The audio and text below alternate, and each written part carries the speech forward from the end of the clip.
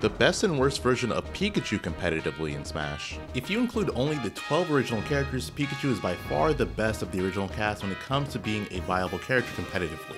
The worst iteration of Pikachu is Melee, where he may not be a top tier, but he's still at the very least a high tier character and good enough to win a major, which he did at Smash Summit 8 thanks to Axe. The best iteration of Pikachu is by far Smash 64, where he's the best character in that game. What makes Pikachu so good in 64 is that he's just so good in so many aspects. He has great combos, his tail is a disjoint, good kill confirms, amazing edge guarding, the best recovery in the game, which is also a frame 1 escape option that makes him completely intangible for 20 frames. In this game, he is absolutely busted. Make sure to like and follow for more Smash content.